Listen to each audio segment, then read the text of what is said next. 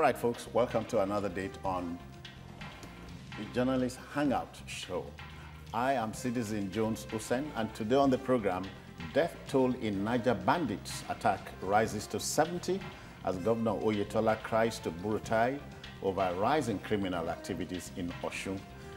PDP picks Abaribe as Senate Minority Leader, Bwacha as Deputy Minority Leader, and later on, this one, former Governor Fayose slams Obasanjo, hails Buhari for honoring MKO Abiola. I'm hanging out with Ishmael Omikwedan. I greet you. I greet you, Citizen. I haven't seen you in a while. And that's true. No less so, Afolabi Akinola. Welcome. It's a pleasure, sir. Okay. So the team is ready. I hope you are.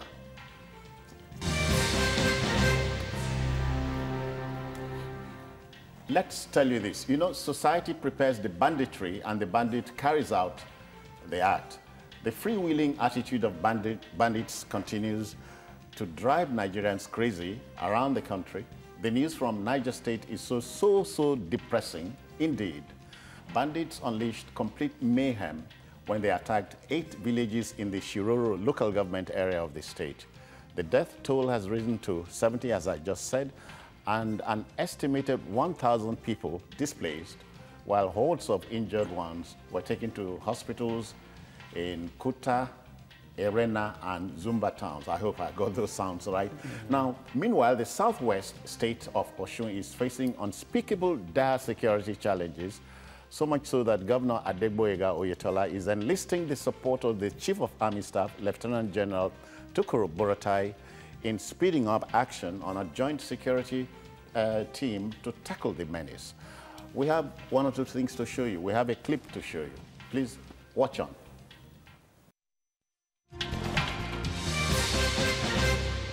My state, Osun, used to be very peaceful, used to be known as the most peaceful state, particularly in Nigeria. But we were having some series of armed robbery, kidnapping coming up. And I believe that there's a need for us to have a joint effort among the security agencies particularly. We know the impact of insecurity across the country. What the insurgents or the criminals, the bandits, especially the terrorism that we're experiencing, is for them to win the populace, to win the people on their sides. And if we sit aloof and then we just remain and be confronting the war fighting efforts, you know, we may end up not achieving the desired results. So we need to move closer to the people. All right, then, Ishmael, you know, let's get going. You know, it is said if a thing like this takes place, you do something. And if you're doing something, you need to do something else. We have gotten to that stage. Yeah, from the reports we read, it appears the attack started on Sunday and all through Thursday. Now, the question you first ask is, how come they operated without challenge for those number of days? That is one. Two, from my interaction with a few locals in the state, they are suggesting that those bandits were coming from a town called Alawa in Rafindadi. Rafindadi is a boundary town between Niger and Katsina. According to them, they said they are cattle rustlers, and they were moving with their loot. And so when they got to those areas, they were stranded. Now, out of fear that probably maybe the villagers may come after them, they now decided to launch the attack. Unfortunately, by yesterday, the police commissioner and the deputy governor attempted, you know, going there, but they couldn't reach the place because I was told that between Kuta and those areas where those things happen is about 2-3 hours, and it's not motorable. You have to go through motorcycle.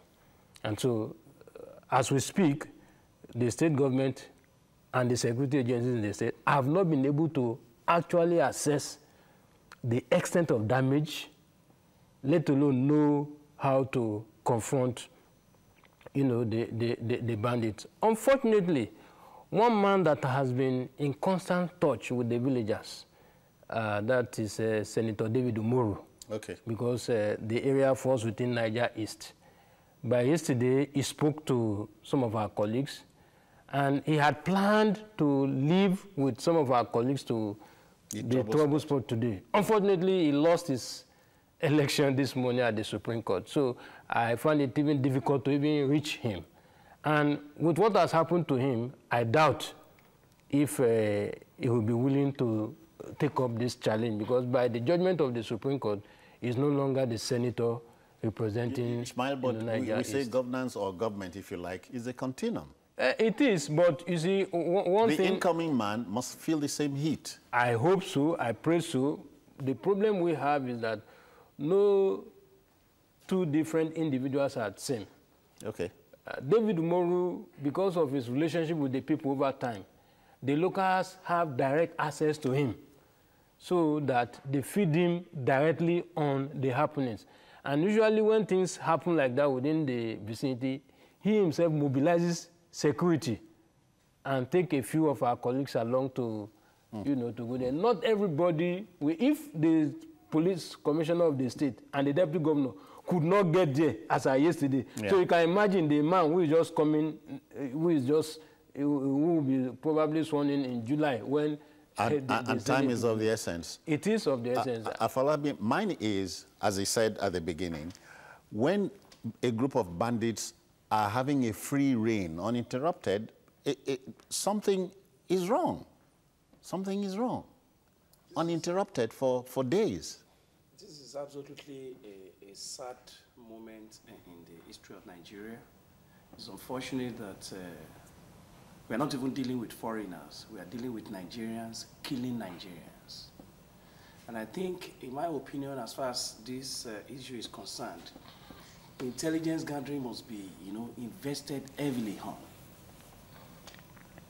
Because if you want to be proactive, I think the best way is to, of course, invest heavily on intelligence gathering. Because before an attack is made, there must have been preparation. Attack cannot be, so sudden. Yeah. So it's not a sudden thing. It's planned. It's planned ahead.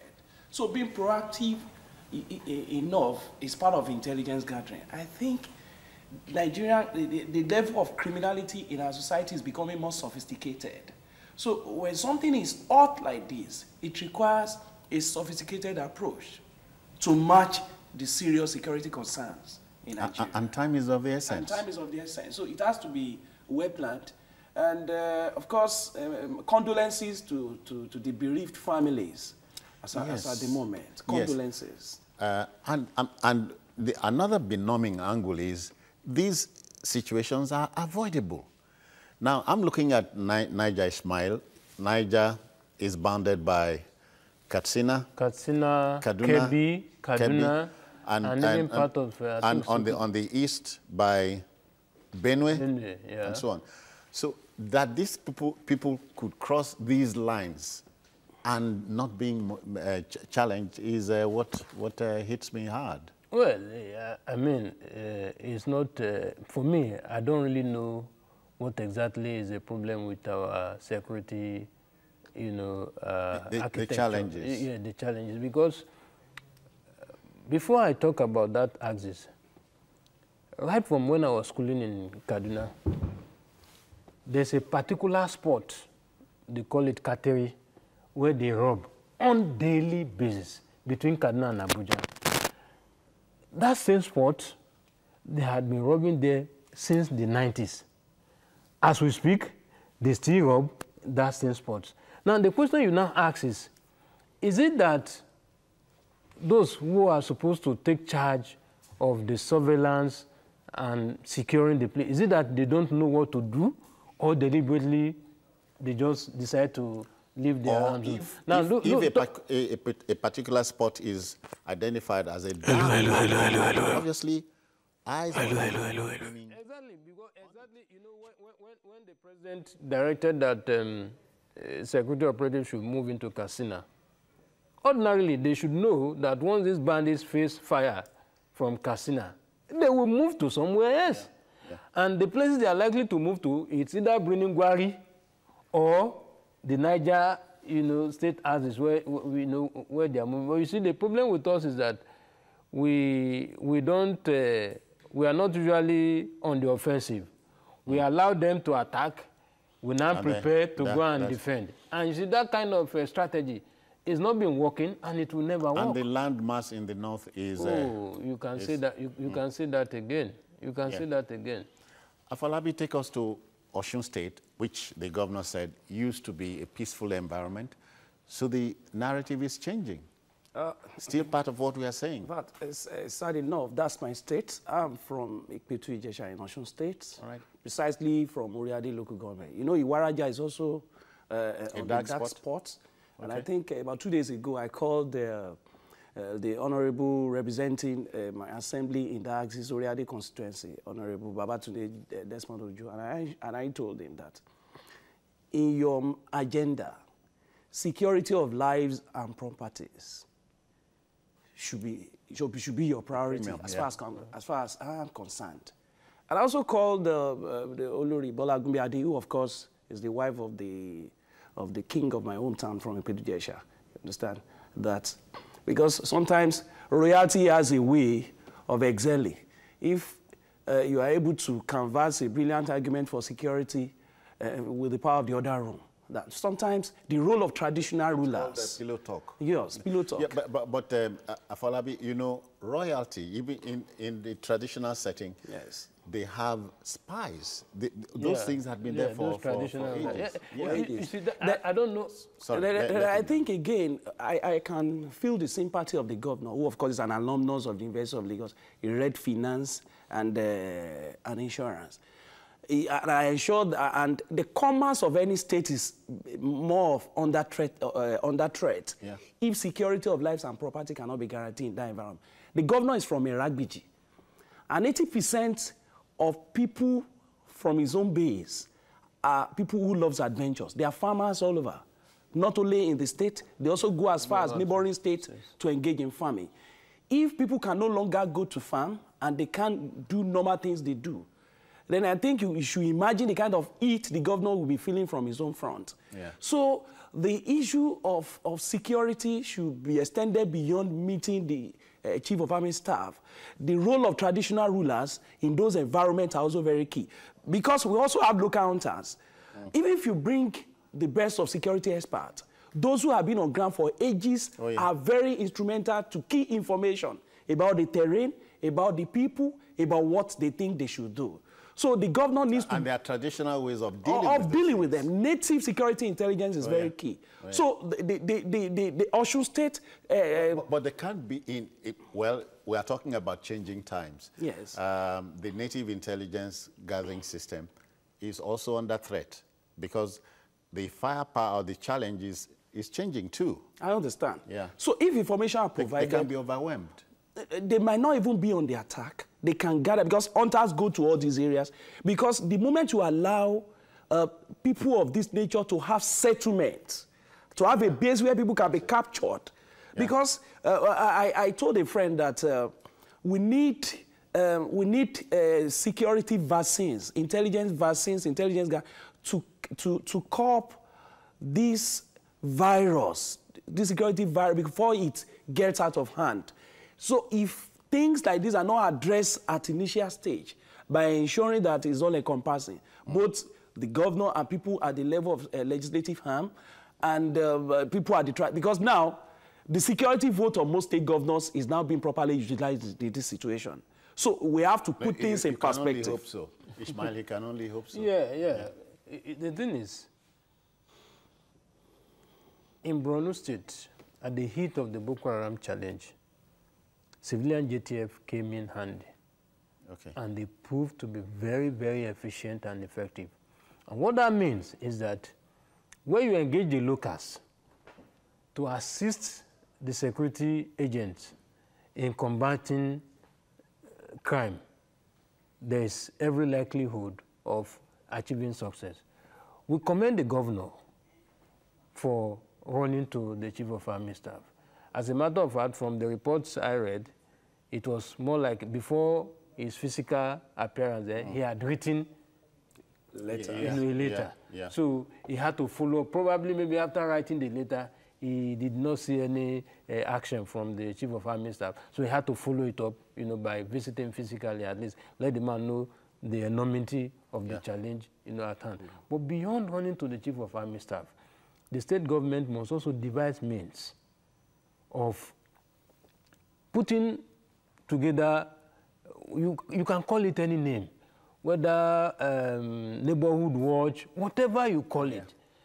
For me, I believe very strongly that those kind of outfit will assist the conventional security agencies. You're saying traditional fathers will come into the picture here. They have to. They have to. Meeting. In the past, when a stranger gets into a community, the first place is the traditional. Is the palace. Palace or the home of the village head or whatever you call it. And there's a reason for it. And there's a reason for that. The reason is that so that they can know that, okay, we have a stranger. And we know who the stranger is staying with. Good. And the moment the stranger starts exhibiting actions that are not in sync with, what is known within the community, they quickly nip it in the bud. Can we say? But these days, people come in and go out anyhow. Afolabi, can we then say that the 21st century is too sophisticated for this thing we are talking about? Wisdom. It's too archaic. Wisdom, in fact, native wisdom is even more superior than this modern-day intelligence. Artificial intelligence. Yes. The nativity of wisdom is ever relevant. Because what the governor has said is that they will provide the equipment, of course, despite the paucity of funding in Osun State, and I'm sure most state governors will also claim that, and all that will provide patrol vans and all that. But beyond patrol is the involvement of people who are on ground to provide useful information. Because mind you, if there are no conspiracy, if there are no collaborators among people on ground, it will be very difficult again for people who are coming to even invade and engage in criminal activities to excel. So we must be on the same page. Let me ask you this. I hope you will understand it. Is it necessarily true that there are people gaining by all this? Of course. Wahala. See, I must be honest with you. Have you've heard it too? Yeah. I must be honest with you. Even I think 1/3 of the heavenly angels were left with the devil. The devil has more supporters in terms of economic gains. So because, again, there is high level of poverty in the land. There is so much poverty in the land. The level of unemployment is on the alarming rate. So in this situation, money speaks different languages. Money also understands criminality. So I am not surprised that's your governor meeting the Chief of Army Staff. So I'm not surprised that there are people who also benefit from inflicting pains on others. So patriotism has been assaulted in our environment. So you make money from spilling people's blood, and you spend such money? No compunction? Citizen John, you see, from the day, if a Nigerian, knowing fully well that a drug is fake and is capable of killing his fellow Nigerian, and is still bringing them in to sell, I mean, what more do you, I mean, more than bringing in fake drugs? I hear our people, unscrupulous Nigerians will go there, ask them to even do, let it be substandard. So the thing is, there are patriotic Nigerians who also exhibit this patriotism and sincerity in whatever they do. But you see, it appears we have more of the unscrupulous ones in our midst. Let me quickly also add that if we believe the theory that the scramble for gold mining in Zamfara is partly responsible for the banditry, it means that the governor of Osun State must brace up. Because I understand the deposit. Yeah, I understand. The gold deposit in Osun. We have the it's also gold deposit in Osun. So it is possible, it is likely that those who are disengaging from Zamfara Because you see, this thing is like a cartel. They have links all over. It is possible that those who have been dislodged from Zamfara are already moving, because the style of kidnapping in the southwest is not different from the modus operandi in the north. Let us grant what you have said is, quote, the phrase is now moving. It's moving. They don't move singly. Yeah, yeah. So how can they move in groups and they are not suspected? And I think again, look at the map. My worry is, if there are no conspiratorial involvement in the security apparatus of our country, because the national anthem must be reviewed. I pledge to Nigeria, my country, to be faithful, loyal, and honest. I don't know whether that one is clearly... I don't know whether the current anthem is not the palaver, neither is the old one. It's the Nigerian inside of you. So I don't know whether there is, because that is theoretical, I don't know whether there is a practical involvement of that national anthem among Nigerians and those who are security. Let me ask you, why did you change the old anthem? Well, you don't know. You don't know. The issue is that the will to be patriotic should be an assignment for all Nigerians. Right, beginning with you, let's begin to take it home. So start from Niger and to Osun State. And of course, you know, almost every state is vulnerable, yes, as we sit here. Look, but I think my take on this is that there should be Southwest Security Summit by the governors, because the states are also, we have neighboring states around us. There should be not... May I tease you a little? What we are told the Are Ono Kakamfo is doing, you buy it? Are Ono Kakamfo. Chief Ghanaian Adams. And I know him by reputation. Yeah, but I hear he's planning something. No, what I'm saying is, I'm talking about the state resources and all that should be, and the governors involved at the highest echelon should understand that there is strength in unity. If we are integrated in terms of security summit, the North can have, the Southwest can have, so that we can be on the same page. There's nothing wrong in sharing intelligence information among. Yeah. So whatever is happening in Osun State, the state should also be involved. So it's a national thing, but the only way to go about it is to ensure that we are all on the same page. Ishmael? Well, first, let me quickly add that in as much as I commend the Are Ono Kakamfo for his initiative, I want it to be moderated so that it doesn't result into ethnic clash at the end of the day. That is one. Two, beyond Southwest Governors meeting, government at the state and federal level must be willing and ready to commit enormous resources into acquiring equipment to make these people work. Because most times, it's not as if the police are not willing to work most times, but they don't have the tool to work with.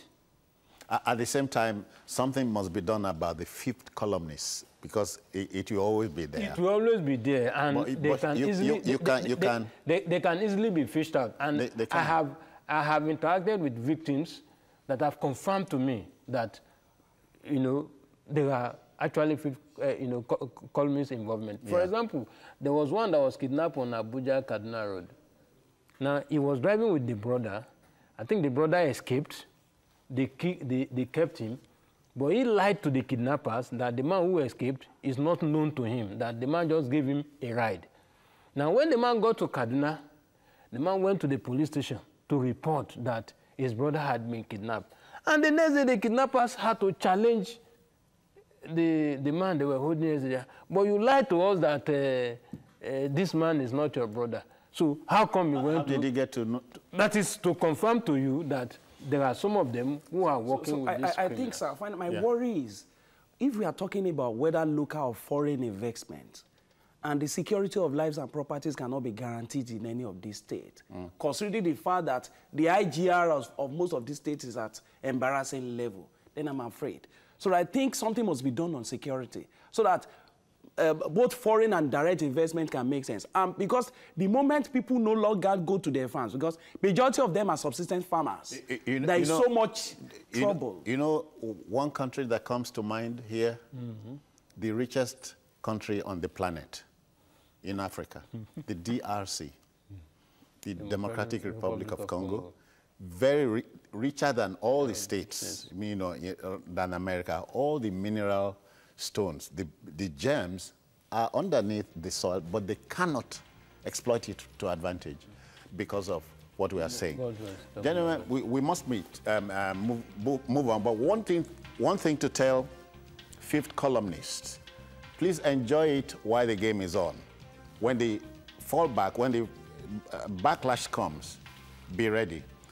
You know, still to come, PDP picks Abaribe as Senate Minority Leader, Bacha as the deputy. You want to stay on for that. All right, then, let's keep it going. You know, the Senate leadership positions are becoming more defined, and after the first 4 positions went to the ruling APC, the main opposition, PDP, settled for the minority and deputy minority leadership positions. And after a meeting of the National Working Committee of the party, Senator Enyinaya Abaribe emerged the minority leader, replacing Biodun Olujimi, and Senator Emmanuel Bwacha became his deputy. Now, he is of Taraba, and other officers from the PDP ranks include Senators Philip Aduda of the FCT, and he is the minority whip, and Clifford Odia, the deputy minority whip. The team at the Red Chamber is gradually taking shape, and the game can begin in earnest. Yeah, I think they have adjourned to resume, I think, July 2nd. Hopefully, before then, the APC too would have sought themselves out as per who takes the Senate leadership position, the deputy leader, the minority, House of Reps, the whip, deputy minority whip. Yeah. You know, same in the for House of Reps. I think PDP is supposed to meet today. Yeah, they are meeting as we speak. To decide, you know, those who take. I think the PDP Senate selection process, for me, appears tidier this time around than what we had in 2015. I think in 2015, we had a fresher who... Was it against the run of play? It was against the run of play because he was not supposed to be the minority leader. I'm talking of the senator from Akwa Ibom State. He was not supposed to by any standard. But somehow, and you know, the funny aspect of that selection process was that the man whom many had tipped for the position, that is Senator James Manager, the election was held from Delta. From Delta, yeah. The election was held in his house, and he was defeated right in his house. So, you know, so at that point, those who wanted to intervene could not intervene. But let me quickly add that Abaribe, as an individual, has been eyeing that position, and the way PDP went into the election, divided, show very clearly that some persons, you know, were working for their own, you know, individual, you know, interest. Because if Ekweremadu had emerged Deputy Senate President, for example, there was no way Abaribe would have emerged, you know. Let me tease you a little. Should the party not have been part of it in determining who comes out? It's a party. I think from what played out this time around, it's like even the party leadership, majority of them were not in support of Ekweremadu running for the Deputy Senate presidency this time around. Unlike what happened in 2015. What threw him up? Well, from what I gathered, circumstances. One, from the beginning, PDP were wary of putting anybody forward for the position. Like one of them said around April or so, he said, we are not sure if we are ready to witness the type of turbulence we witnessed between 2015 and 2019, simply because we had one of our own, you know, as a deputy. So he said we are not considering the option.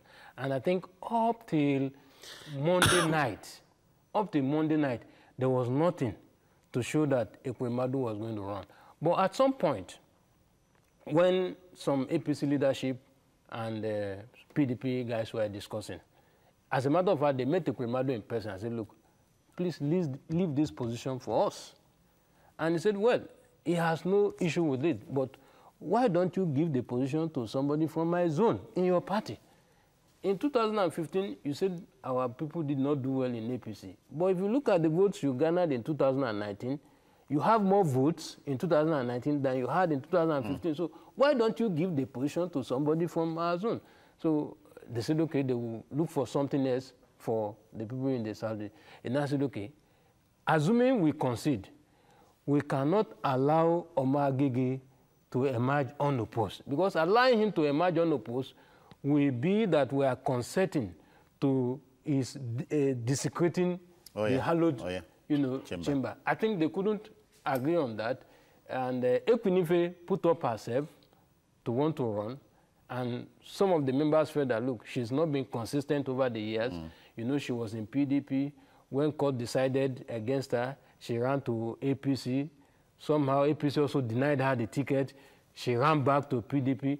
And even before 2019 election, she had already picked the ticket of APC to run. The moment Obi emerged as the running mate to Atiku, she ran back to PDP. So some of the members now felt that, look, for this type of character, if we put her forward, our friends in the APC will not take us, you know, serious. So I think at the end of the day, it was like, okay, since you are experienced, you have been there, we'll give it a try. And if PDP had not decided against him, he probably would have won the deputy senate presidency. But that's behind us now. Yeah, it is. Afolabi, you know, when you hear things like, okay, APC, the first 4 positions, that's the 3rd citizen, 4th, 5th, and 6th positions belong in your party. So no excuse, and so on. How does that strike you? It's a good one. And I think that should also give room for being rubber stamped.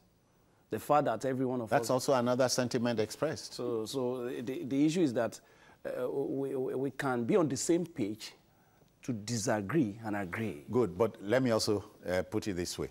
If the presidency and the National Assembly leadership are on the same page, does it amount to rubber stamping?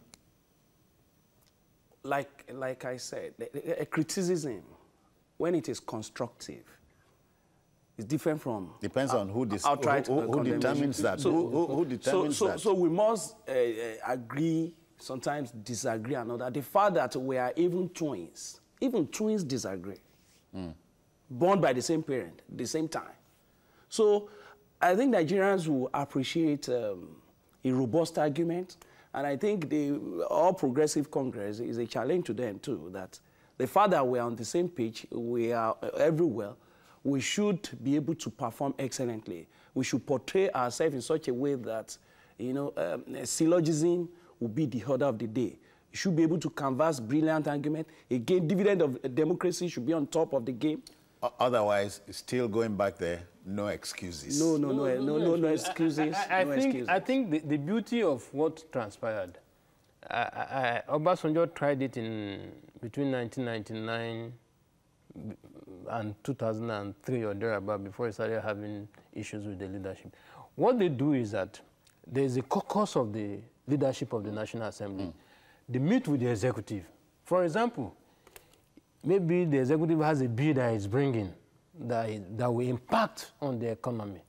Now, they will have to provide a platform to explain that into the leadership of the National Assembly, so that by the time it's coming to the National Assembly, it will not look strange. Also, it will also help, for example, the Electoral Act, for example. The Electoral Act was passed 4 times. And the president refused to sign. 4 times. 4 times. The president refused to sign. We don't expect to see such a thing. But you see, the point you also ask yourself, why did the president refuse to sign? Is it pure out of malice? Or there are actually the answer is in the question. Is in the question. So, the point I'm making now is it was that, look, pointed out that some wordings and they corrected it.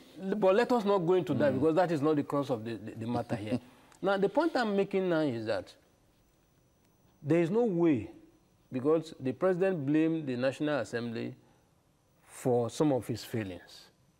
Assuming without conceding that it is correct, because the truth is that if you go to the statistics, the 8th National Assembly that just wandered off outperformed all the previous National Assembly that we have had in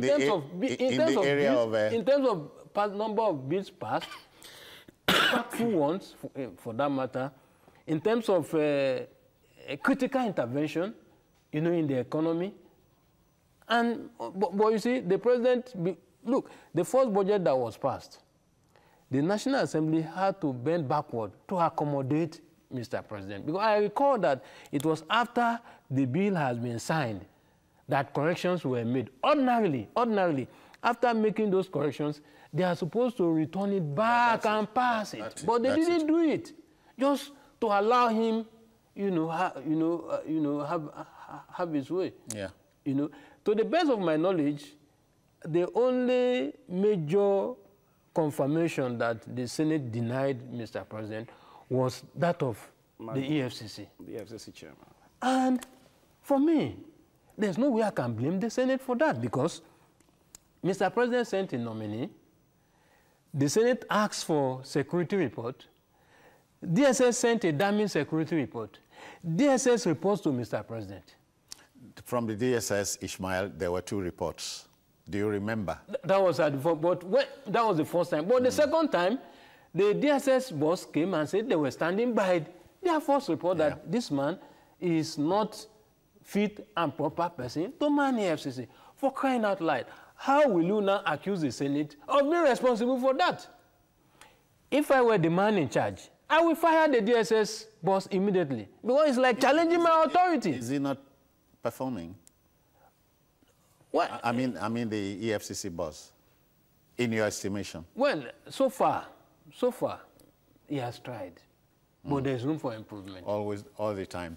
You know, so the team, I hope you won't begrudge me this. My old secondary school, the Lagos Baptist Academy, used to have, when we were out playing Principal's Cup, if you remember. What's the matter with the team? The answer would be, the team is all right. Is the team all right now? Well, I think, apart from being on the same page, by intellectual standard, I'm impressed with those at the helms of affairs. Because the Senate president has been there since 1999, yes. No less so the speaker. Yes, what I'm saying is the experience. 3 years or so. The experience, the experience over 16 years. Yeah. The experience good, but again, the intellectual, capacity to deliver is also there, because sometimes if you prioritize sentiment over competence, there will be disaster.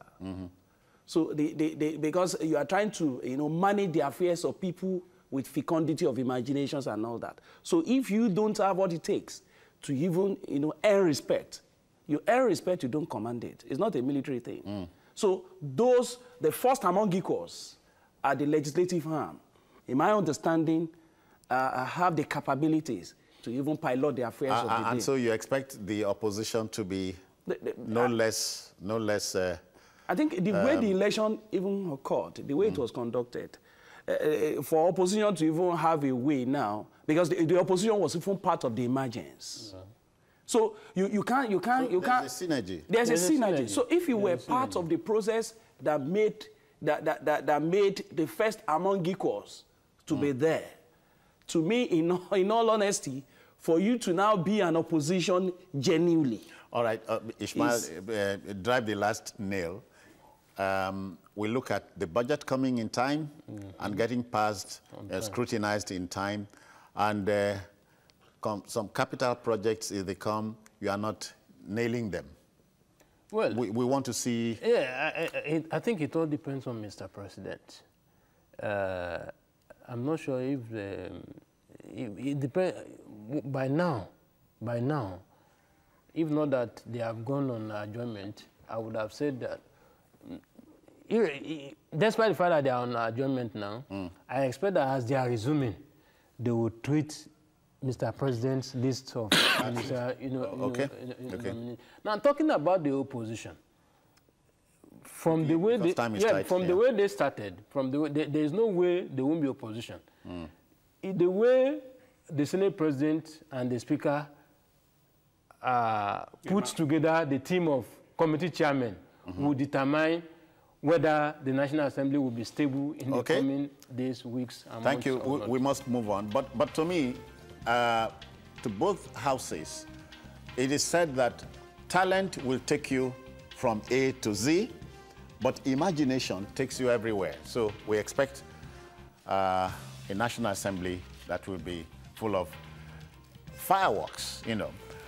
Okay then, whether in or out of public office, immediate past governor of Ekiti State is the newsman's delight anytime.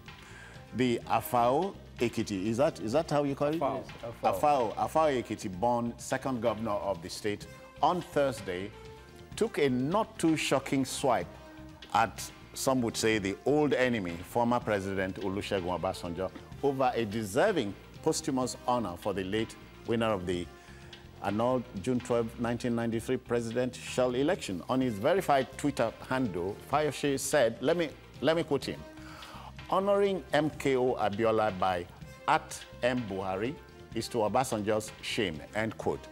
Now, if the word here is ego, may I just add that ego has an ugly way of hurting you. When you become obsessed with the one person you don't like, you'll be blind to millions who like you. Yes, that's correct. You know, there is no way Fayose can like Obasanjo. Because or Obasanjo Fayose. Obasanjo Fayose. Well, but for Fayose, because I was at a function where some persons were, you know, prodding him to go and get on and say, Baba Agbaya, you know, he said it openly, and I'm sure Obasanjo would have heard him. You know, there's no way, there's no, but you see, what he said, for me, I believe in the philosophy that says the rightness or wrongness of anything depends on the situation. Perception. If Obasanjo had gone ahead to honor MKO Abiola, how will the other parts of the country have received it? Because we have to look at this. These are issues. For example, when OPC was threatening the unity of this country, Obasanjo was decisive. It was decisive. But it is unlikely if any other leader would have behaved the way he behaved. When Yerima Zamfara, the then governor of Zamfara, when he introduced Sharia, Obasanjo, a Christian from the south, he didn't kick against it. But I remember... No, he said something. He said political Sharia. He said it's a political Sharia and it would die a natural death. Did it die? It did. Oh, really? It did. Go and ask, go to Zamfara today and ask them whether they are doing Sharia or not. In this scenario, two things played out. IBB was part and parcel of those who installed Obasanjo. I think immediately he came out of prison. I've heard that a number of times. That was right. And then for Obasanjo to even honor June 12, from a man who annulled June 12, it's a bit difficult. But for someone... Would it have been like a slap? Because such a fellow would have been invited to Eagle Square. Yeah, yeah. And definitely you can, before history, because there are two judges of human action, conscience, and before history, if you invite such a fellow at that hour, will he have ordinarily on moral ground turn up? So if the best way... Can we say not drawing from your poetic license, would you say, in all honesty, they were not invited? For this? I'm sure they were invited. I'm sure they officially. were. So I'm looking at another. No. That's I just wanted to thrash that out. I'm looking at another they were angle invited. for Buhari to get back at IBB. Okay, to you, that's like getting Yes, back. to get back at IBB, who of course toppled his regime, and who had not that election. The best gift for revenge is to even honor MK Abiola on June 12th. Okay. Before history. Because sometimes you might want to get back at anybody, either by slapping or anything, but you can get back by trying to let history cement revenge. As they say, you rub it in, Ismail. You rub it in. So definitely, because he will have appreciated both the then president of Association for a Better Nigeria, Auto Izeribe, and IBB, he will have loved both of them to be in that on that occasion. It will have been very fantastic, but both personalities were not present. Ismail, but we live in a different, a peculiar jurisdiction. Well, That's why peculiar things happen with us and to us. Yeah, you see, we have a challenge. I won't call it a problem, and I'm sure it also drives the way our leaders behave. In Nigeria, when issues occur, we don't look at it dispassionately. We look at it either as a Yoruba man, or as an Igbo man, or as an Hausa man. And by extension, as a Christian. As a Christian or a Muslim. And they don't talk about some of us traditionalists. They don't. Look, when this election of Senate leadership was coming up, some persons were trying to play religious card. And I reminded some of my colleagues who were working with some of the big men who were handling it. I said, look, remind them, religion has never played a role in the election of National Assembly leaders. And I quickly gave example of Ekwerimadu and Mark, both Christians, who ran the Senate for 8 years. Yeah. I also went back to Bankole and Nafada, who also ran the House of Reps. And so for me, don't bring religion into it. So but mischief makers will also fly that flag. They did. Up to the morning of the inauguration, there were people who were canvassing that there should be religious balancing, whatever that means. Whatever that means, So the thing is, Buhari must be commended. Whether he believes in it or not, he must be commended for taking that courageous move. When he announced it in June last year, I think it was June last year, many said that it was for political reason. He wants to gain capital. 2019. I said, whether it's to gain capital or not, most Nigerians have been advocating that June 12th should be our democracy day. Let me pause you. Akinola, you hear this? Chief Obasanjo on Wednesday said, the president, Senate president, acting CJN, all from the north. How can you have that kind of an arrangement and be absolutely insensitive to it? Those are Obasanjo's words. Buhari, according to him, is driving Nigeria towards disaster and instability, end quote. I think I've said this severally. If you don't like somebody, there is nothing that person will do that will make sense. He has a right to his opinion, he has a right to his observation and all that. But I think that is... as father figure. In critical moments, what you say and what you do matters.